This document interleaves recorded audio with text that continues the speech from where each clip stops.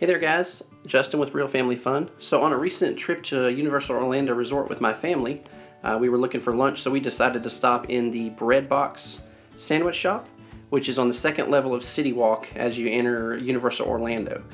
And as you can see, it's just a typical sandwich shop. Does have handcrafted sandwiches, a wide menu, even things on the menu that our kids liked. So we'll go into a little bit more about the prices at the end of the video, but just wanted to show you what the interior looks like here. And we're gonna try out the sandwiches. We are trying out the Bread Box. We've never been here. Our food's coming. Lucinda's getting the egg salad, and Celeste is splitting, so she has ham and cheese. Ham and brie. And I'm getting ham and brie cheese. Whatever, I don't know. So, and I'm getting chicken salad, so we're gonna see how it looks.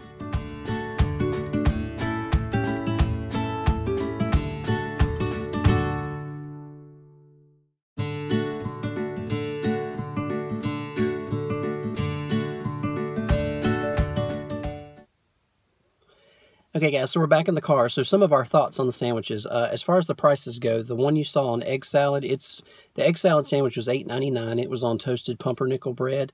The chicken salad, which I got, which is on toasted sourdough, I believe, and then the ham and brie little sub that the kids got were both $10.99. So with the drinks, we had 3 sodas. So 3 sodas, 3 sandwiches was about $42. So it's a little steep, but it's for sandwiches, but it is Universal Orlando. It is sort of a tourist trap. We go there a lot. There are cheaper places to eat there, and if you're going to eat in Citywalk and not eat inside the park, and we will probably make some more videos of those later the next time we go. But overall, the sandwiches were good. They tasted fine. You know, they were nothing spectacular. They were okay. And, you know, I would go again and eat there and maybe try something else. So my only complaint was the bread was a teensy bit dry, but it was toasted. So, and just to be noted, that $42 was after we used our annual pass to Universal, which got us a discount of about $4.42. So it would have been closer to about $46 for three sandwiches and 3 sodas. So a little steep, but you know, we have a family of 4, so even at home in North Carolina, we're used to paying $40-50 for a meal if we go out to eat to a nicer place. So hope you enjoyed that. I know it was quick, but give you an idea of the kind of menu they have there at the Bread Box. When you do go into Universal Orlando, don't think you have to eat in the park if you don't want to eat at the price of your restaurants in the park. They do have counter service in the park, which is not too bad.